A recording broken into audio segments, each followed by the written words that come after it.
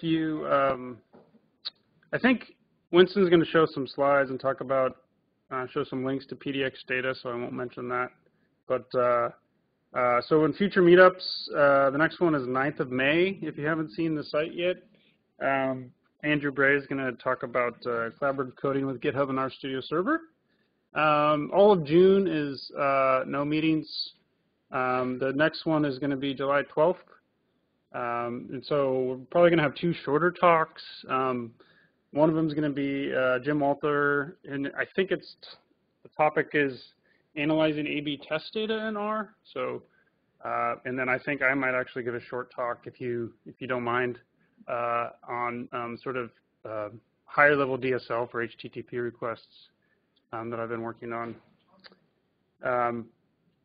So we have a call for proposals. If you on Twitter, you've probably seen it in the stream. I'll, I don't know, put a link up somewhere. And I don't know if I can put it somewhere on the meetup site, but anyway, I'll try and get it out there. I'll send an email around. And so if you have an idea for a talk you want to do, pop it in there. If you have an idea for a talk you want to hear, or like a sort of a style of a type of meetup you want to attend, then put that in. Yeah, and we're going to go to a local watering hole. Whoever wants to go after, just self-organize after the talk. So Winston is going to talk tonight, and I actually don't know all of his affiliation stuff, so I'll let him introduce himself.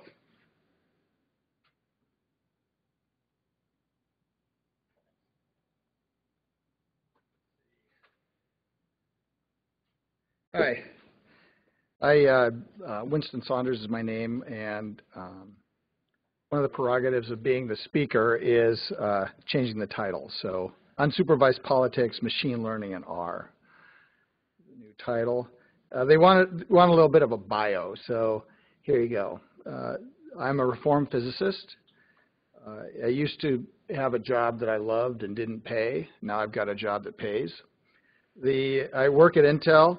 I work currently in security technologies, so actually a pretty cool area. It has actually a lot of overlaps with the data science stuff that I'm interested in, so that's a nice thing, although I don't work on it right now. My history in this area is I've actually been a lifelong analytics person. I don't ask, but I used to use Mathematica, and for whatever reason. And yeah, believe me, I saw some pretty badass differential equations in Mathematica. And the last big analytics problem I did was looking at the correlation of earthquakes and drilling in Oklahoma.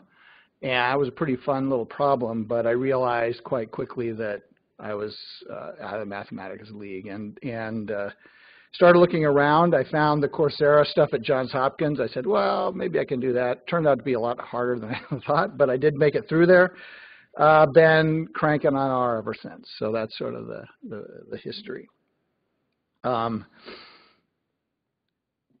do you want to hit this piece? Yeah. Yeah.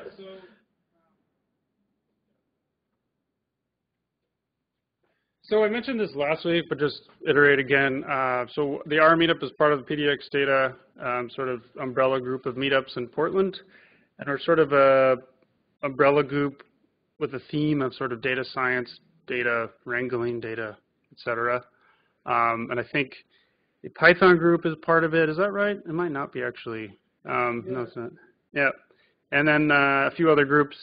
And so there's information there. There's a Slack if you want to join, invite yourself.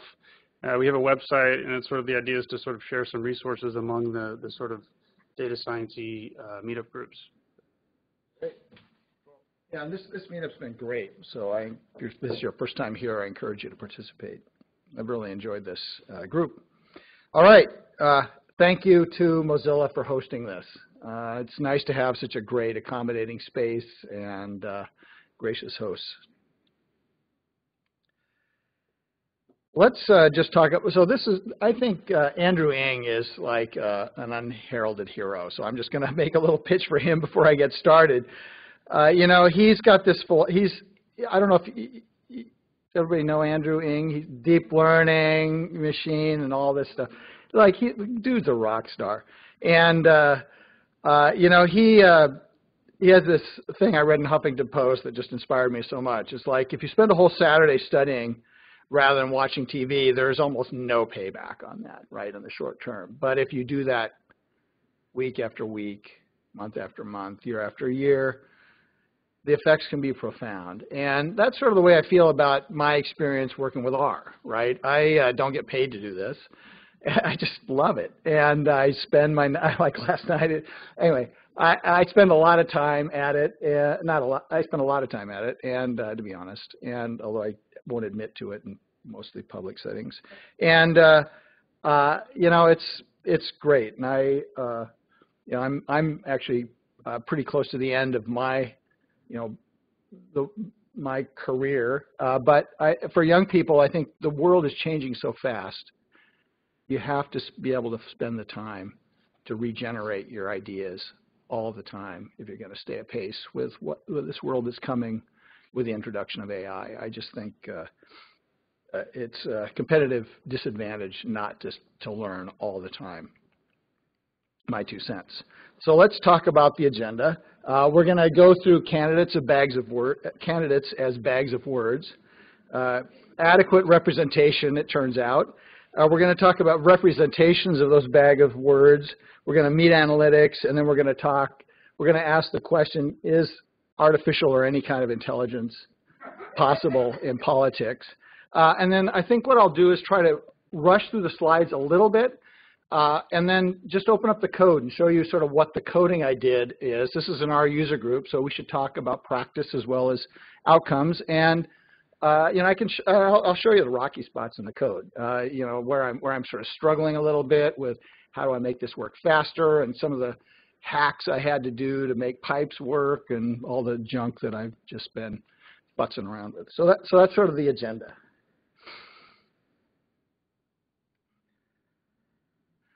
So data practice. So the first thing I want to talk about is just what I did to get the data. You know, that's an essential part of the process that people often overlook. This was a pretty simple process, not too complicated. The focus here is the text of presidential debates. What I'm really trying to do ultimately is make a Twitter debate bot. So what I want is I've done a lot of work with Twitter using R before, and I realized, you know, if I could make a Twitter debate bot. So what I want to do is be able to read a Hillary tweet, respond like Bernie, and read a Bernie tweet, respond like Hillary. That's sort of the vision that I've got. And to do that, I realized quickly that I wasn't going to just be able to do just a simple Markov chain, right? That's not a good way to start off. So I thought, well, what sources of data can I use? And I thought debates would be a great format, right? That they're kind of, there's a Perry and things like that, and I thought that might be a good source. Turns out the debate text is available. There's a project called the UCSB Presidency Project. It's got lots of text of presidential stuff in there, and you can just, you know, just click on the screen, select, copy, paste into, in this case, into Apple Pages, and I save it as a text file. That's all I do, and that's the raw data. Here's a sample of what that looks like. So let's talk about bags of words. Bags of words is the simplest text analytics. It's also very appealing because it's visual, and you know, R's got some great utilities. I made my little contribution to R by doing called candidate word clouds, which is like a 3-line modification of the standard R function. But you know, already you can see stuff, right? So here's a picture of Hillary and Carly Fiorina. I wanted to compare 2 females, and you can see right away that the stuff that they talk about is different. And you can see this through lots of the candidates, but I just picked this example as one. You know, Hillary's big word is think. She talks about people, know, going, well, president, need, blah, blah, blah. And Carly seems to just talk about government. And and the government knows, and it wants to tax, and it needs, and it's every, and whatever, whatever. But it's, you know, there's already some context even in these word clouds of the presidential debates, and it's actually pretty fun to look at. You know, my thing was I wanted to change the colors, so I changed the colors, and then I just used the word clouds with the stuff that's below, and it's actually very quick to do. There's some surprises, though. It turns out not everything turns out like you'd expect. One of the big things that's happening this electoral season is what I'd call populist revolt, right? Big parties are going away, and these usurpers are coming up and actually representing the voices of at least a subset of the population. And you know, when I looked at Donald Trump and Bernie Sanders, man, their word clouds looked a lot alike. You know, it's really surprising. You know, is it just the language? But you know, this idea that, you know, the people and the country are going in some place and they think and they know, and this idea that maybe things aren't going the way people want. I mean, I'm reading in too much there, but I found, and this persisted from debate to debate. If you aggregated all the debates, it obviously persisted. And, you know, I thought that was sort of an interesting outcome already, that there's sort of populist candidates seem to have a slightly different take, at least in the vocabulary of the way they were describing the problems or proposed solutions to those problems for the electorate.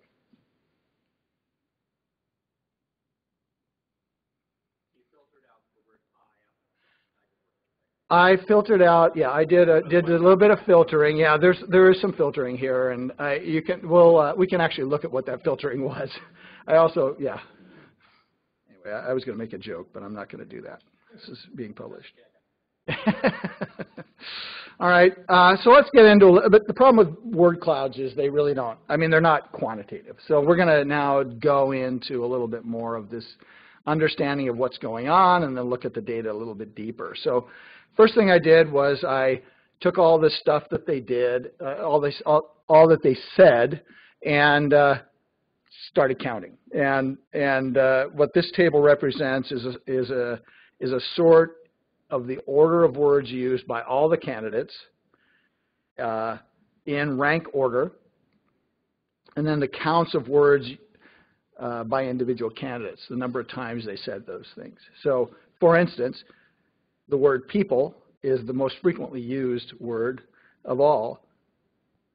Bernie Sanders said the word 162 times in 4 debates. Ted Cruz said it 24 times in 4 debates. The word tax, is tax on here? Yeah, tax is on here. And Donald Trump said it 9 times in 4 debates, and Ted Cruz said it 51 times in 4 debates. Some big differences in the way these guys talk about what's going on. This table is a little hard to digest, but you can collect some summary statistics. So I like this function in R where you can like type the text below. And you know, Hillary had a vocabulary. I think this is damn funny. Hillary had a vocabulary of 2,500 words when she spoke in the debate. Donald Trump's vocabulary is about half of that. and you know, it.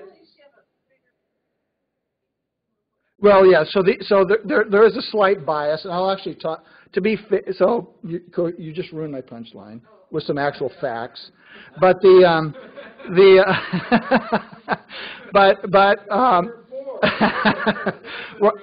yeah, no, this is supposed to be data fun, not data science, and we'll talk about, you know, if you've ever studied linguistics, you know, there's a thing called Zipf's law, which is totally empirical but totally works. And you know, to be fair, there's a logarithmic relationship between how many words you get to say and the vocabulary you get to use. And because there are only essentially two Democratic candidates in equal time, they get to say a lot more. And that's really part of the bias. It's not the whole bias, but it's part of that bias going on. But it ruins the punchline if you add that fact. I still think it's funnier to say that Hillary has twice the vocabulary as Donald Trump. You can ask any question you want.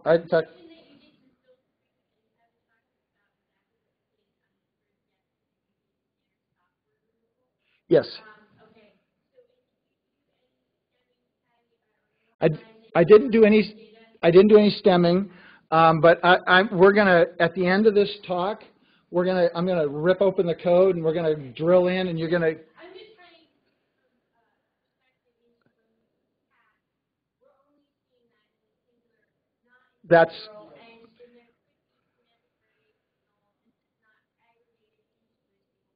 That is correct.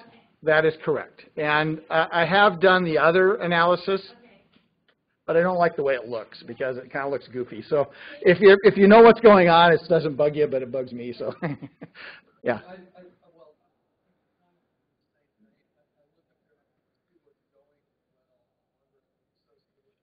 So I'll talk a little bit about those. Yeah, I don't know if I have that data. I did actually look at that association, but I did do a little bit of bigram stuff, and I'll show some results there. And excuse me.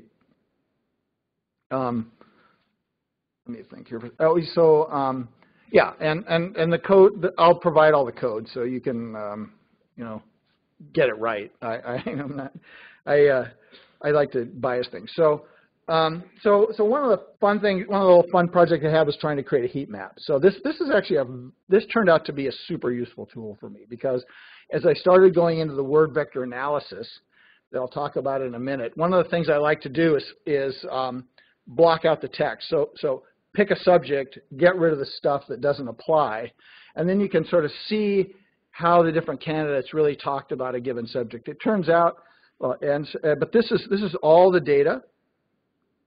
So I've normalized the word counts to the total counts by the candidate. So this is a normalized frequency of speech for each candidate, and the color scale on the right is proportional to the actual frequency. The median is very far down in the noise. So that midpoint there represents about the 95th percentile, just an FYI. Distribution is very non-uniform. There's some interesting stuff already here. You can look at the word, so right in, I'm going to get off camera for just a second. You can look at the word people. And you can see everybody talks about people except Ted Cruz. Okay? Who talks about tax? Well, tax is talked about by Carlo Rubio and Ted Cruz, but almost nobody else. Let's see, there's a bunch of it. It's actually a fun thing. I mean, it's fun to look at this today. Obama is talked about nobody except Ted Cruz. Government is talked mostly about by Carlo Rubio and Ted Cruz. They don't mention a lot, but it's really the one to show up here. The country, again, everybody but Ted. It's interesting, right? You can really see that there are fundamental semantic differences in the way people are speaking about the country, or about in their actual debates. And you can do lots of drilling in with this technique here. This is just sort of the overview picture, but gives an idea of a nice visualization of the data. And ggplot is obviously fantastic for this stuff. And I'll show you the code to generate this. Zipf's remarkable law. I just think this thing is incredible because it shouldn't work, and it always does. People familiar with Zipf's law? What that is? So if you take a text, a big text, and tokenize it, and then just count the number of times each word occurs and rank those, it turns out the frequency of the word is inversely related, usually linearly in a logarithmic sense, to the rank of the word. The frequency and the rank are inversely related. So if you just take a plot, 1, 2, 3, 4, 5, 6, 7, 8, 9, 10, and take the frequency data and use those as the ordinates of the axes, you get a straight line. And I thought, God, there's not very, usually you apply that to, millions, if not billions of words of text. And I said, well, I'm going to try it for this candidate speech just to see if I can see anything in the data. It turns out not to be very useful, but if you take the aggregate, you can see here, I mean, the law is, it's just remarkable. It works. And so I just think it's one of the facts of nature that I'm fascinated by. It doesn't really mean any, it's hard to interpret. The one interesting thing about this is that the exponent is different, and I don't know why that is. It may have to do with the fact that I've done a little filtering of stem word or of stop words and things like that, but the exponent here is minus a half rather than minus the traditional -1, and I don't know why that is. It could be that it's a systematic error of the way I've analyzed the data, but it's still a fascinating thing. If you look it up on Wikipedia, you'll see that there's one graph in there I think that applies to like, I don't know, a dozen languages, and it just works for all languages. And anyway, it's a very interesting thing.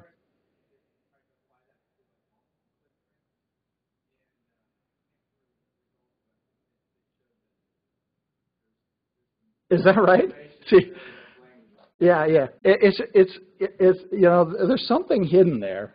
Yeah. Anyway, it's an exploratory data analysis, John Tukey takes the lines of that and then shows the residual and talks about how, this is all very meaningful. We've learned a lot about the data. But he never said exactly what he learned. Yeah. So that's where. So I actually tried a similar thing. It didn't mean much. I'll show you a little bit of the data that I got. But what I wanted to do was say, here's the overall aggregate. Turns out it's a pretty simple behavior. Can we learn anything from individual? So the idea here is we're trying to explore differences in candidates, right? And understand, can we understand the differences in what they're saying with different analytic techniques? Does Zipf's law give us a basis to compare candidates?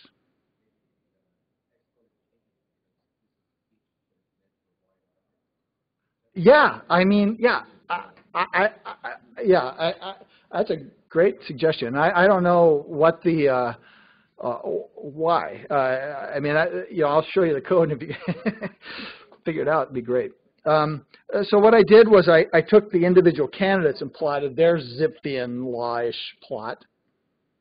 And, you can see a little bit here, but it wasn't really very useful. You look at the Democratic candidates, Hillary and Bernie, and you can see their words vary around what you consider to be the sort of the mean trend, but there's a lot of variation. What you do see is that as you get out in rank, so about the 1,000th word or so, these are logs, so about the 1,000th word, actually these might be log base e's. Now that I think about it, I better be careful. As you get out to log 3, there appears to be quite a bit of noise. It's actually probably not noise. It's probably meaningful differences in the usages of words, but it sort of gives you an idea of where the differences really are. And the frequency variations there are quite big, a factor of 10 to the, e to the -2, so whatever that is, so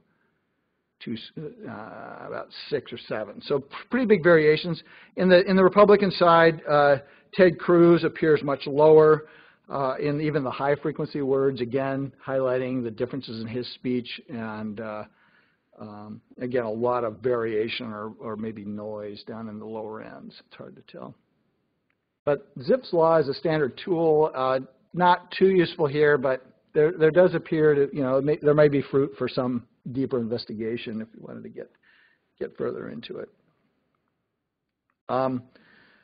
Another bag of words sort of thing that I did was bigram tokenization. And there were some interesting things here. I just picked one example of sort of how you could look at different contexts. So this is the word wall, what appears with the word wall. The title of the graph shows the sort of the grep thing that I used, just looking for expressions that started with the word wall. And Bernie, it's either street or streets. So he's talking about wall, street, presumably. Trump, it's Mexico, China, works, will, the wall will work. And I think the context here starts to become clear.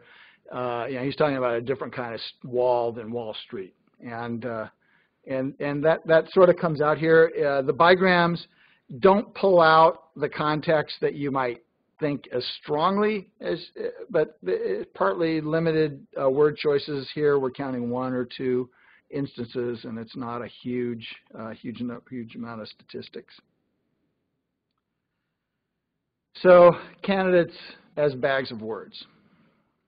The problem with bags of words is that you're really limited in context. You're just looking at nearest neighbors, and it's hard to get a lot of intelligence out of that stuff. So I was bemoaning this, and a friend of mine said, well, I said, I'd love to try word vector analysis. There just isn't enough stuff there to really do the deep learning model well. And he said, Stanford published these pre-computed word vectors. Glove word. Has anybody looked at the Glove word vectors before? Yeah, they're pretty fun. And so I was like a kid in a candy shop when I found those. And so now you're going to, remember I said reformed physicist? Now you're going to get some of that now. So that's where this is going. And you're even going to have a picture with some thetas in it. So get ready. Vector representations of words using pre-computed Glove word vectors. So let me give you the cartoon version of how these things are computed. There's tons of blogs on how these are computed.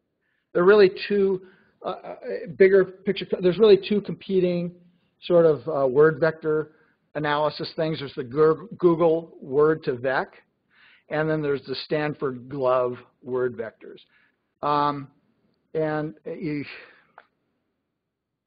was joking today that I'm losing my memory faster than my hair, but I can't remember. One of them is sort of quadratic, and the other is linear. The computational times are different to reduce these things. They're both essentially unsupervised learning, optimizing a quadratic objective, and but they're computed differently. One runs faster, takes more memory. Run one's longer, takes less memory. And I don't know if do you remember which is which, or?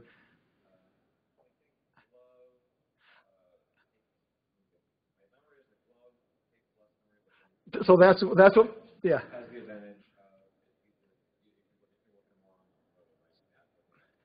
So that's what I think Glove work. Yeah, I think Glove. Yeah. So that's what. Yeah, that's right. But ultimately, they're both solving the same problem. They just have different. They just operate differently at a computational level. There are many examples. One of the things I was trying to do last night, I think I'm just going to give up on it, was to get, anyway, I wanted to get the code I'm going to post in GitHub to actually download the Glove vectors from the actual Glove zip file. We'll talk about that. But the ones that I picked are just the simplest ones. They're computed from 6 billion tokens, so a ton of words, 400,000 word vocabulary. They're actually word vectors that are much larger. It's just, I'm running on a MacBook Air.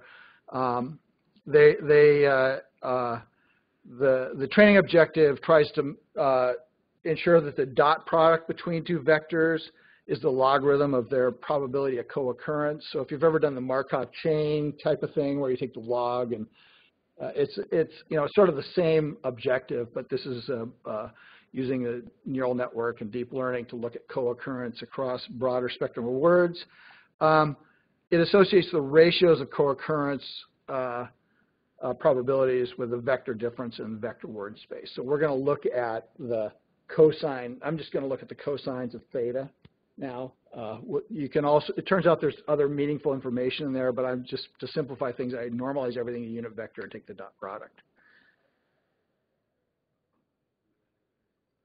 It includes lots of weird ass shit. Like commas and I mean, you'll see some crazy stuff come up. Yeah. Yeah. I mean, there's some crazy words in there that you wouldn't necessarily. It's kind of like the. Have you guys been following Deep Drumpf? Deep Drumpf. You know, it's this kid. He's ahead of me, but he's an undergraduate. So he used deep learning. He actually took Donald Trump's speech, and instead of looking at words, he looks at individual characters and uses a model that actually is trained on individual. So it has no idea of the concept of words.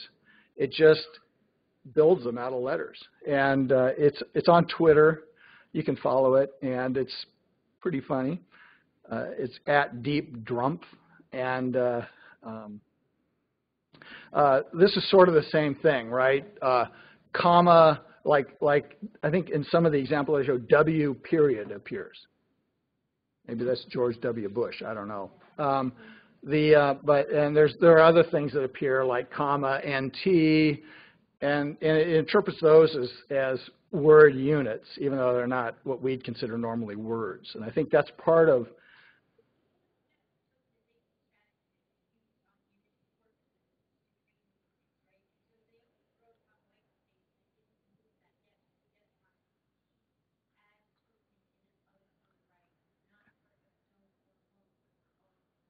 Yeah.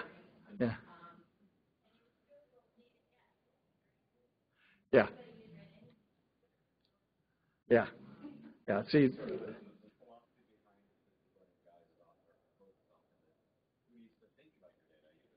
Throw it all in. Yeah. Exactly. Yeah. Yeah. Yeah.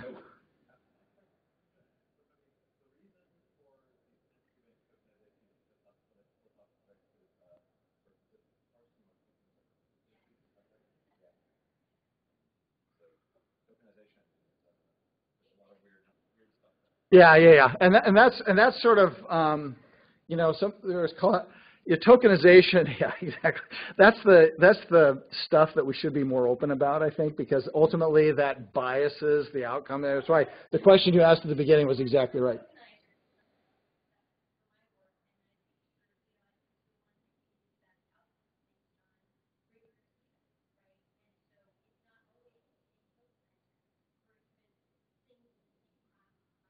Yeah. Yep.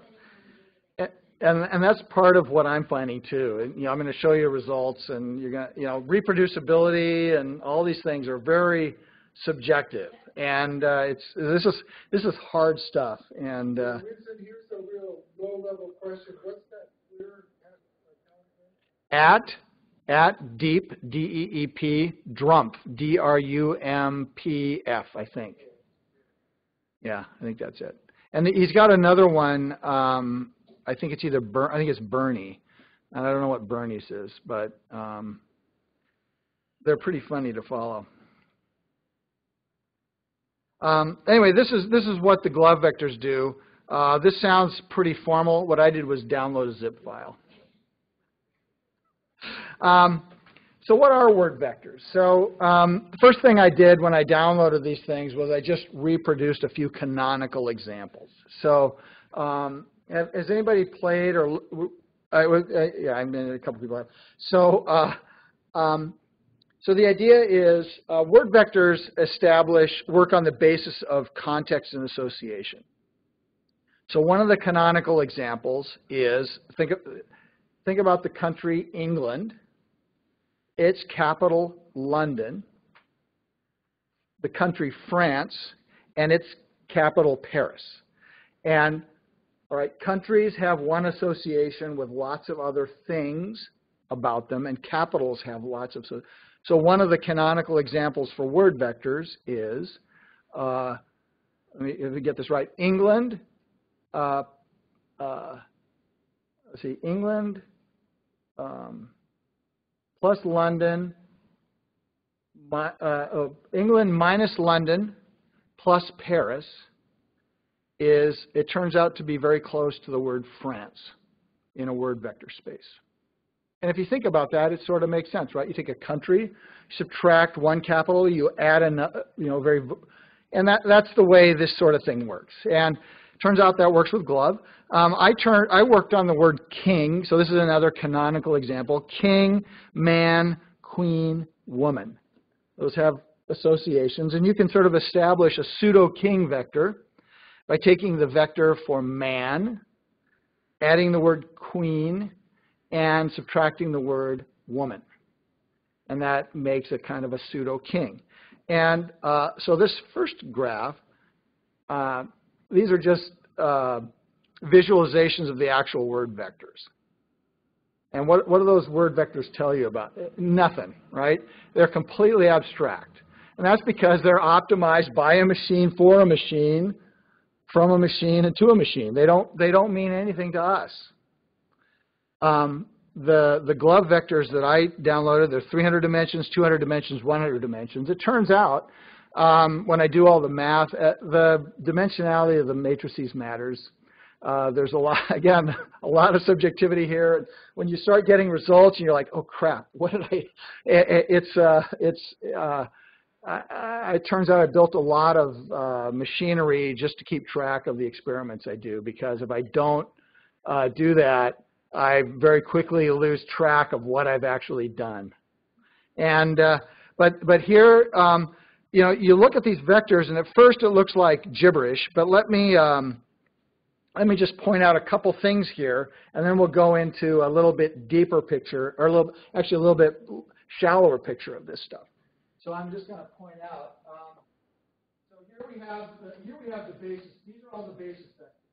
This is man, queen, and woman. What we want to do is take a man, add regality to it, queen, but then subtract the femininity, and that should give us something close to a king. Does that sort of make sense? You have to sort of believe in it, maybe, but you're going to believe a lot more. This is not religion. I think I'm getting punished for walking away from the mic. So I mentioned the word religion, and God starts punishing me. So what's going on here? Oops. Let's see. I'm giving away the answers. There, back. There we go. So let me see. So I think I get it here. So we got king, and let's just focus on this little tranche here. All right. So we've got man, queen, and woman, right? And they're all, you can see, so the structures in this specific area of the vector is different. This is just like the, 200 element of this 300 element vector. And the color just is, the value. King is very different here. But it turns out you take these things and you add them together and you get something much closer to the structure that you see for king. It's pretty remarkable. And you can see a lot of that stuff. There are places, let me see, when you get inspired, you can actually see places where signs. Anyway, it's a remarkable thing when you start really digging into it. How does the machine do that? I mean, this is the sort of mystery of the nonlinearity of deep learning, right? It's semi-empirical. These are the different structures for the 300, 200, and 100 dimensional vectors. You can see that the vector families have very little in common. It's not like the 300 vector is just, or a 100 vector is just an average of the nearest neighbors of the 300s or anything like that. They're very different outcomes for the models. What you can do is plot these things. So you can take the vectors for man, woman. Here I've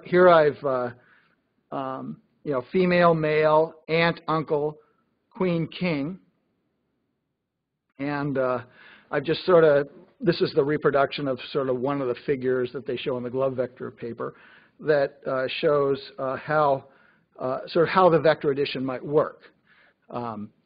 If you seem to be having trouble here, there we go.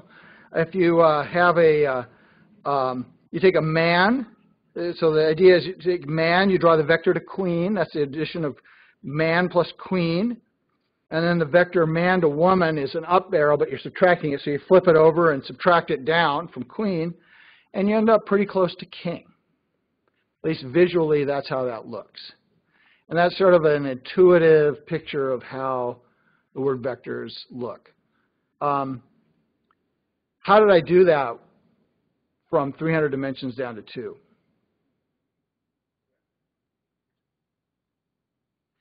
It's actually like one line in R, turns out. Just principal components. That's all I did. And so it took me like frickin' 4 months. No, it didn't take me 4 months, but it took me, it took me a while to figure out how to do that. But it's actually very simple. I'll show you the code on how to do that. And I use that trick quite a bit with the word vectors. But principal components work pretty well. Now the problem is that principal components, you got 300 dimensions collapsing down to 2. You're losing a lot of information. So you got to be careful about how you interpret them. They're not always 100% fidelity. They can mislead you, but when you get the right answer, it's a good way to convince people you know what you're talking about. So that's what I'm doing. How do you know you got the right answer? You use more data. And so some of the data that I've been using, this is an example. Excuse me, sorry. Is I looked at the dot product of the pseudo vector, pseudo king. Pseudo king is man plus queen minus woman, pseudo king. And then I just took the dot product with the word king. Now, if you take the dot, and I normalize everything, remember? So if I take king.king, everybody, king.king, unit vector, what's the dot product? 1. Vector with a vector, two vectors aligned perfectly, dot product is 1. If they're completely orthogonal, what's the dot product? 0, because it's a cosine of theta. If they're up, it's -1. So that's how dot products work. And the first thing I did was I took dot product of king.king, 1. Okay, well, okay, I can do the get the programming right. What's pseudo king? Turns out it's about 0.7. What's it? 0.7 is 707 square root of 2, 45 degrees. So those two vectors line up to about 45 degrees. I'm going to show you that that is actually, in this case, super amazing agreement. And I think next picture.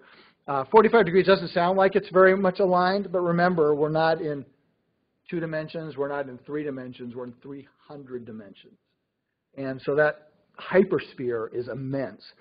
One of the things that I did was I said, well, how does this compare to nearest neighbor words? And this is sort of a trick that I've been using. And I don't, how do you pick the words? What's the best way to do something when you don't know anything?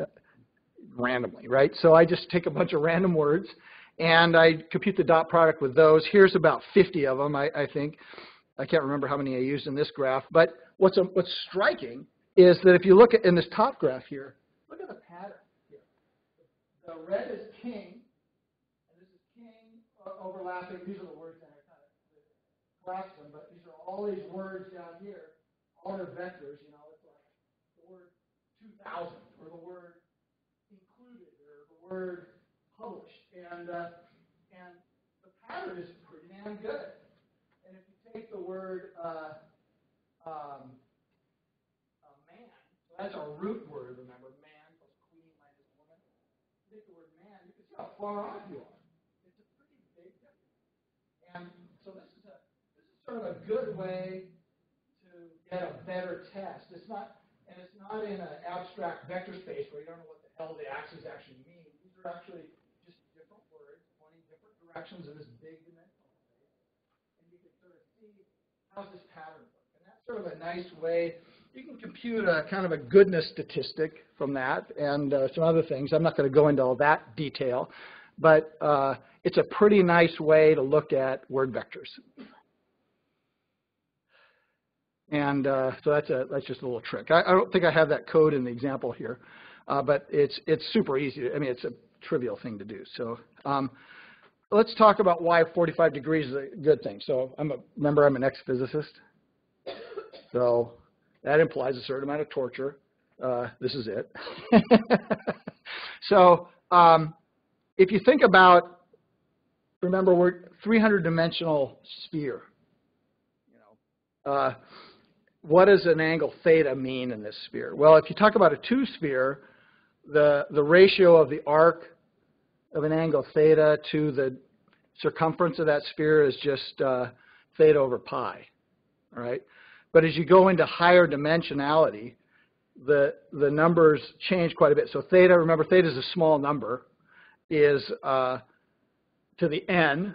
So think of 0.1 or point to the n, and then over 2 to the n. So this is, this sphere is just huge. And so even a 45-degree angle agreement between vectors is, statistically in the space of all possible vectors, hugely significant. And that's something that's not, it took me a while to figure that out. So I drew a picture and looked up some math on Wikipedia. I can't do this stuff anymore, but it's a pretty astounding result. And man, doesn't it look cool with the kind of like pseudo chalk stuff? And that took longer than actual math.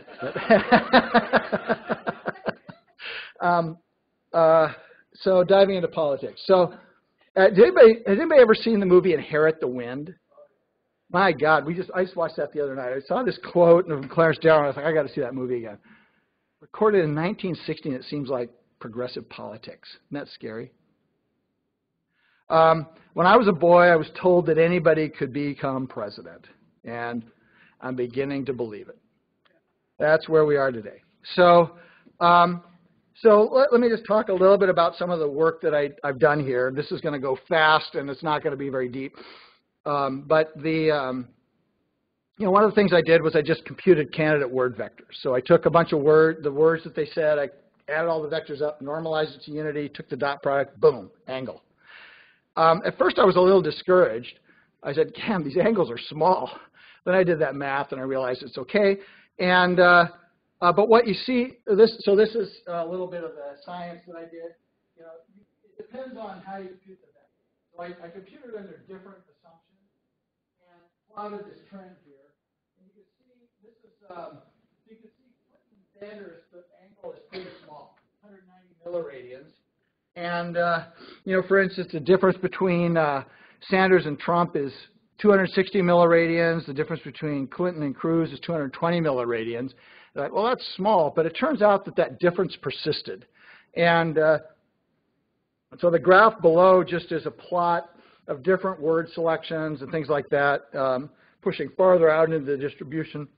And you can see, near in, when you've got a bunch of very high count words, the differences are quite profound, and that's a repeatable trend over lots of assumptions and things like that. So I thought that was sort of an interesting piece of data science to do, and I'm continuing to work on that one. You can start to look at candidates in context. So I had a lot of fun playing with different words, and so this has a lot to do with how you do the regular expressions. And I don't want to bore you with all that detail, but one of the fun things I started to play with was this idea of where do the candidate positions end up relative to some hot button words like people, country, and taxes. And depending on how you do the analysis, you can end up with a situation like this, where you've sort of got the people and country over here, and you got the candidates sort of grouped in the middle between taxes. But if you change the way you stem the words a little bit, you can end up with this kind of a funny interpretation, which I think is sort of interesting. It says you could almost argue that this is the idea that you take a country, you add people to it, you get rid of taxes, and that's where the candidates live. I thought that was kind of a funny outcome, and I can this is one of those challenges where you want to make sure you're printing exactly the conditions you're operating under, because these are, but anyway, this is sort of an interesting way to look at the data. And I think the approaches like this will promise to give us some interpretability to the data long term. I hope you're not expecting huge insights here. If you want a private opinion, I could tell you who's an idiot and who isn't. But I looked at the way candidate positions varied, and I think this is for again the 100 up to the first 20 words of the candidates. It's a bag of words, vectorized. No filtering of the text. The vector space had 1,200 roughly vectors from the zero-dimensional vectors, and you can see that the idea that Sanders and Clinton minus Trump, it gives you Carlo Rubio or what's his face, Cruz, and that I don't know if that means anything or not, but it's you can start to see how these things lay out in the vector space. Yeah, I don't know what it means either, but it's just sort of, this is the one that worked out, so I thought it was sort of interesting. It's sort of fun, and what I'm trying to do is, what I'm trying to do is to establish differences between candidates. That's what I'm trying to do in the meta picture, right? So I'm trying to look at how do these guys compare to each other. How can I jumble them up in a way so that I can create an AI to say, take what this guy got, filter it, take the AI, take what this guy says, use what he said, filter the debate text of that guy, match it, subtract the text from the other candidate, create a tweet response. That's sort of the vision that I have. Sort of the architecture I'm trying to work toward, and and so that's the exploration I'm trying to do. How do I seed a Markov text tweeter based on vector interpretations of tweets? That's sort of the big picture thing. Some of the things I'm exploring. So I tried to look at, well, what words align to candidates best. It turns out not much interesting there. You get an answer. So this is just what words match best. I think there's a word to vec function along these lines. And if you say take Bernie's first, here's 16 words. I filter the text for things related to just the word terror. So I look only for terror in the debates, and you end up with a bunch of junk, right? This is just we want to think, should, going, what, but. This is where the tokenization comes in, because it. I mean, those are all great matches from the vector space, but they don't mean much. I started, what is that? Yeah. Yeah, so maybe yeah. Yeah, so they don't have any semantic value, exactly. And so then so thank you. So that's actually a good suggestion. So that's why I'm glad I'm talking to professionals here. Really, because I'm like, what the hell do I do? But anyway, yeah, these don't have much semantic value. And so I can go farther down the list, right? And that's a good suggestion. Let's see, I can go to the word ISIS. So I go to the word ISIS, I start to get more interesting results.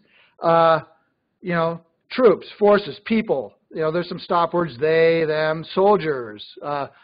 Starts to sound a little bit more like the stuff you would say in a conversation about ISIS, right? And this is actually exactly what you said. This is going deeper into the text, right? This is getting rid of the junk on the sort of the foam that's sort of floating to the surface and going deeper into what he says. So what happens when you do this filtering? So here's a filtering Trump where I really use a hard filter, starts and stops with the word wall, and And these are sort of the comments that I'm taking into account. This is how the thing works. So these are the things that some of the things that Trump said that had the word wall in it. And yeah, it's pretty funny. All right, so let's keep going. So what happens? So if one of the interesting things I found, if you take the differences between candidates, so you take the candidates, you subtract one from the other, and you filter the text for the word, in this case, wall, what do I get? Well, it starts to sound sort of interesting. It gets rid of a lot of the stop words, probably because the stop words all sort of float, maybe because the stop words are all floating to the top. I don't know. It's interesting to understand why the stop words are gotten rid of. Yeah, I like this. I like this. If I had to guess, my understanding of the way those word vectors work is they're basically training a model to predict word based on context. Yes. And with some variation on that. Yeah. And so stop words are going to basically be predictive of everything. Yeah, exactly. Everything tastes like chicken. Yeah. Okay. Yeah. Yeah. Exactly. Yeah. See? And I thought, yeah, that's great. So that's perfect. That's totally worth all the work to put these slides together right there. and this starts to sound interesting, right? I hope there's some funny ones. Well, maybe derivable, but they're like junk. It's like whether you cook chicken soup or okay, they're not junk, but it's like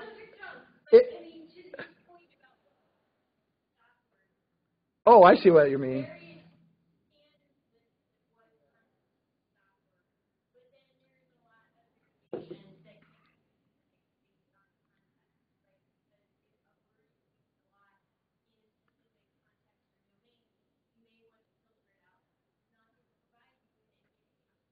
Yeah.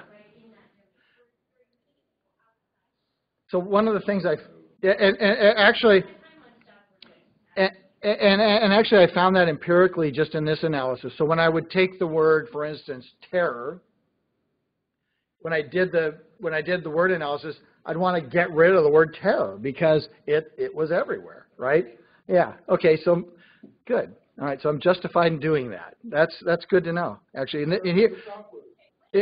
It's not really a stop word, but it's the pervading context of the whole conversation, and yeah. So anyway, and you can see here, for instance, here I just dumped the first 5 words of the list because they were non-meaningful in this context. They contained the word wall and the word whatever, and so but you can see here that Trump and Cruz, if you look at the word wall, you get differences like stuff, border, refugees, guys, Sudanese.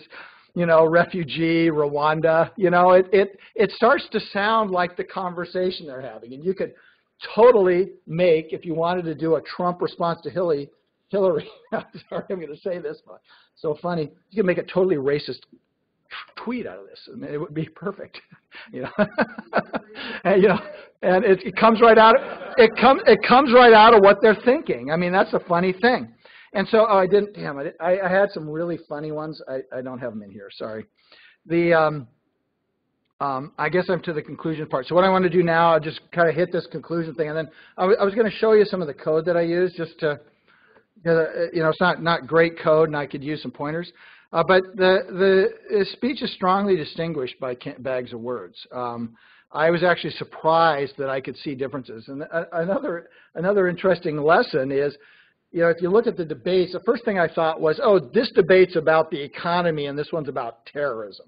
And they're going to be different words. No, these guys say the same thing. Doesn't matter what question they're asked, right? And you can really see that in bags of words. Pre-computed word vectors are pretty dang cool. I think, you don't need to go out and spend $50 at Amazon to compute your own. You can do this yourself. I was surprised at how much tooling I needed to build to do this analysis. I probably wrote 30 little functions to just do different things that I needed to do, and it was sort of fun. R is great for that stuff. I mean, and then you can start to see differences in speech. I'm not a pro at this by any means. I'm just trying to get to an objective, but deconstructing political speech definitely feasible. And I really thank people for the pointers tonight. Where am I going? Well, you know, I'm continuing to explore code, so I got a lot to learn about I'm going to start getting rid of stop words and being more aggressive there. I mean, I got some pros here saying I can do that, so I'm taking that as permission to go ahead.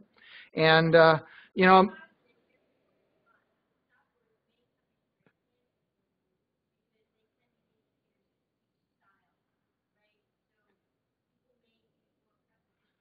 yeah. Oh. Yeah. I want to run it both ways. What I want to do is use this stuff to sort of get the meat of what I want, and then just use a Markov chain to generate the speech that's seeded. Yeah, and you know, is AI possible in politics? No, but we're going to have fun with it anyway. So that's sort of the conclusion of the prepared version of this thing. And I thought what I'd do is just sort of go through a little bit of the code. I haven't, oh, go ahead.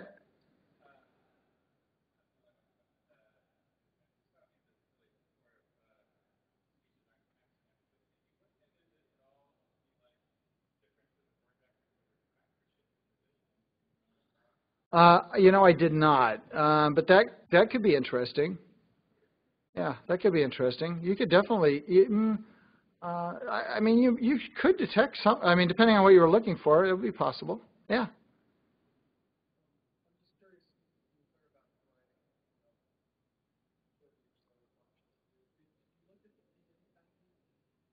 Yes, I use the TM package. Yeah.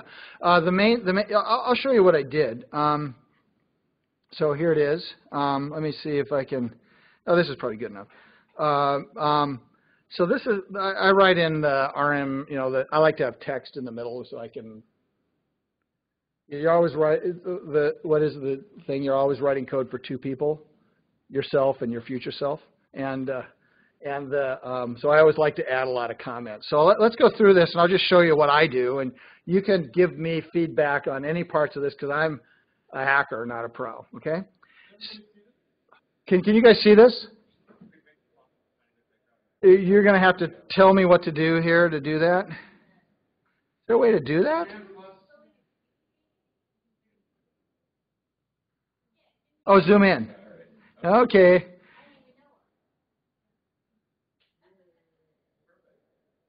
How's that? Much better? Yeah, it's actually better for me. I think I'm going to leave it like this. All right, so here, let's go through this. So, you know, this is just standard stuff here. I got a few little things. I always throw my HTML stuff up in. Do you want me to run this first so you can see what it produces? Why not?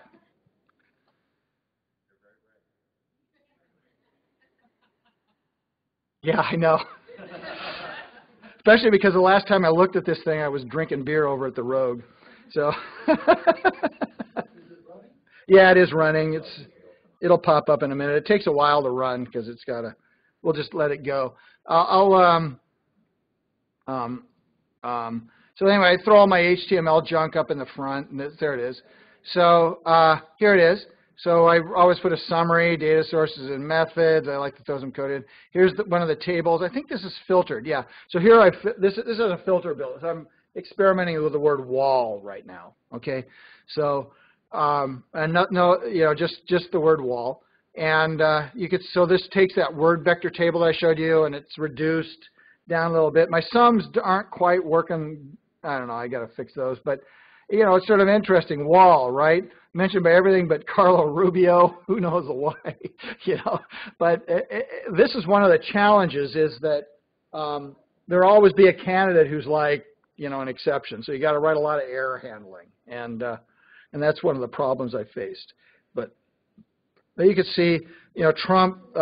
So these are some of the words that they say. This gives the vocabulary data down here. Here's the heat map of that word.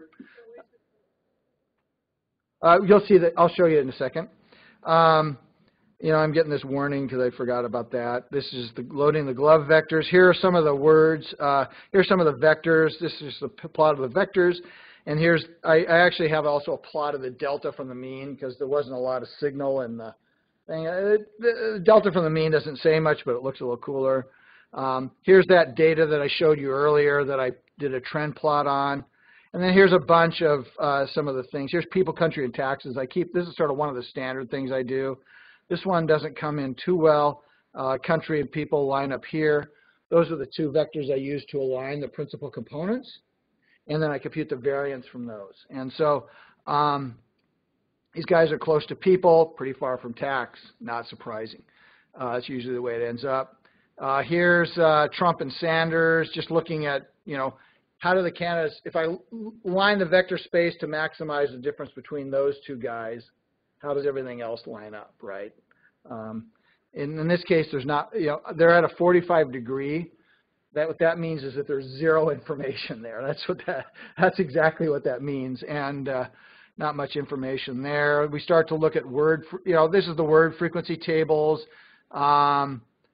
Here's Saunders minus Trump, and you can see some differences there. I've thrown away a few of the first words, the top junk that drifts to the top. And anyway, that's what that code looks like. And here's, oh yeah, this is the funny one. I looked up the pairing of cruise minus the word friend. And what comes to the top? Boyfriend. I think it was funny. So lover. Anyway, I think it's sort of funny. Anyway, that's sort of where this that's sort of what this is what this code produces, right? Just one of the things that I did. And so let's go back to what I hate. View. See, is it view that I want? Source. That's what I want. And so let's go through. We can go through and just sort of show things. So this is sort of how I do things. I try to keep all my code chunks and descriptors. So the first thing I do is I go through my debate files are just stored. These debate files are too big to like sync with GitHub, and I don't want to pay the large file thing, so I just keep them local. I was trying to work out a way where I could go out, grab the zip file, rip it open online, grab lines, and bring it back in. Everybody knows how to do that. What's that? No, I don't want to use Dropbox. I don't even want to grab the file. I just want to go out and read the lines within a zip file that are out on the web someplace.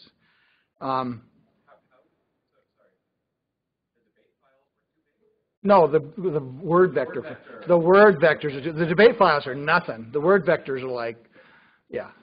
Word vectors are massive. And so sorry. So I was speaking incorrect. So I'm sorry. I was wrong. So these are the debate files. So I just have them on a thing. I just go in and they're titled. So I just grab the titles. And then I load them. I load them. These are a bunch of the local functions that I wrote. Loading debate text, candidate text, multiplot, vector normalization, just a few functions that I've stored locally on my, they junk up your code when you get a bunch of these functions, so I like to throw them into a file. The libraries are here, getting the text files. I think this is pretty straightforward. Yeah, I just, use a simple, the file name's in the list of Republican files, you grab it, and, I've been slowly shifting all my stuff to using these pipes because it just makes the code so much more readable. And I don't know, Scott, you want to tackle that one?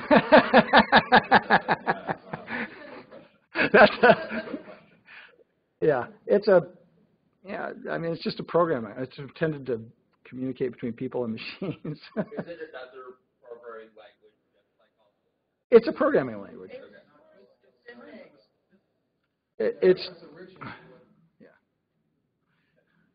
So anyway, yeah. This is pretty straightforward stuff. And so let's see. Let me go down here. So I keep my filters and my words, candidate word frequency. You want to look at heat map. So here's the heat map.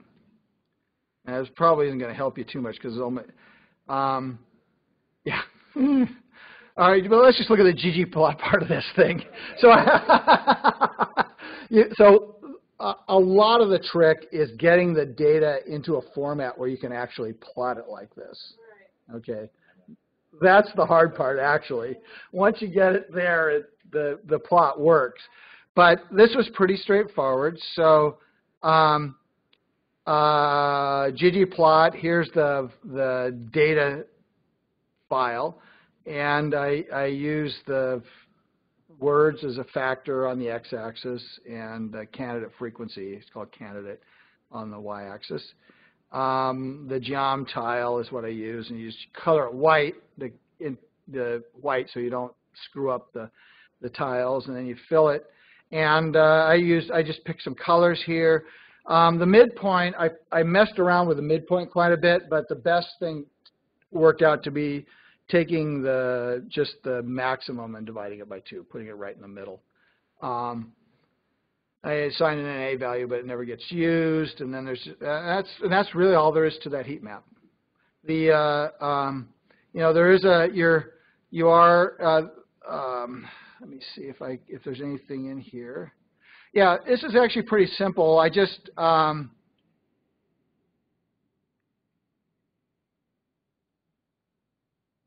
let me see if I can think what I'm doing here. Oh yeah. What I do for each of the candidates is I basically am normalizing those frequencies, and then you just use the reshape. I just melted it. It's just as simple as just melting. Melt worked great actually. And what's that? I know. Actually, yeah.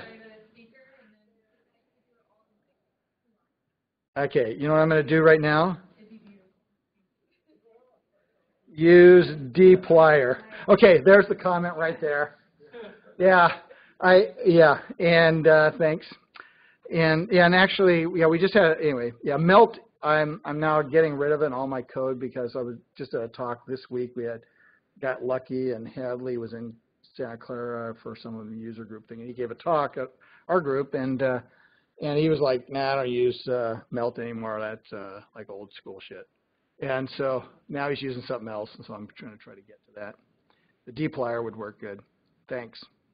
Yeah, and then I don't know. Let's see, loading word vectors. So this is what my word vector loader looks like. I just pick a number of words I want to do.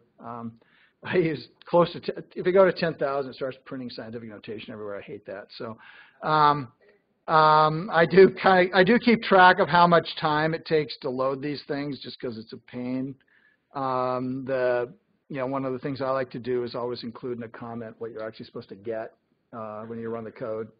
So the first few words of the word list that you get out of the vector is already it's just a bunch of stop words and pros. Yeah, and so yep. Let's see, we can go through. This is sort of one way to calculate a vector. This one I didn't fix yet, but I wrote you just take a grep, you find the word in a column. That's one of the differences I find is that depending on how I do it. So if I get rid of the $ at the end, for instance, on the word tax is a good one, because if you get rid of the $, suddenly you get tax, taxation, taxes, taxee, taxer, taxet, and it changes a lot the results, and that's it's subjective, but it seems to point in better directions often. So those are some of the things that you do here. I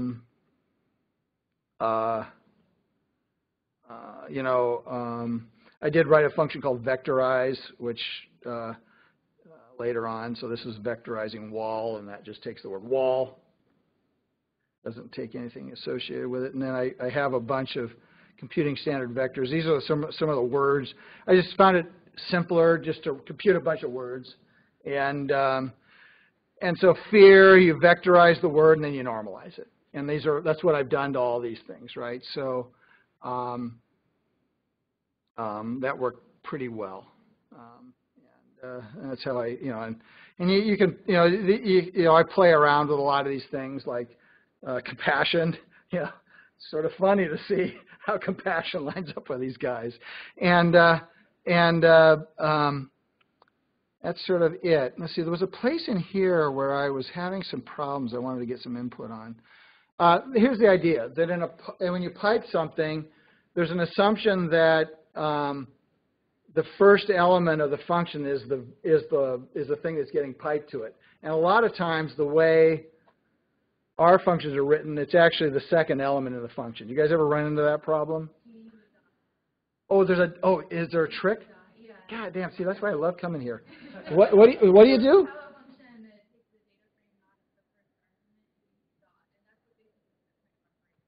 So where do you put the dot? Oh.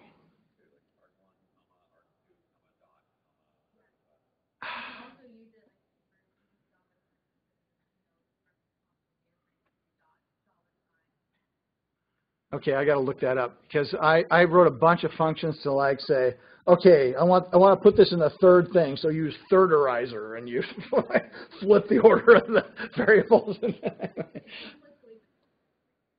Okay, if I look up pipe operator dot or something like that on Google.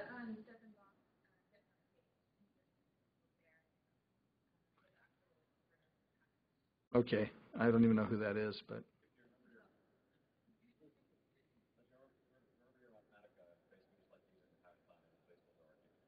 Okay.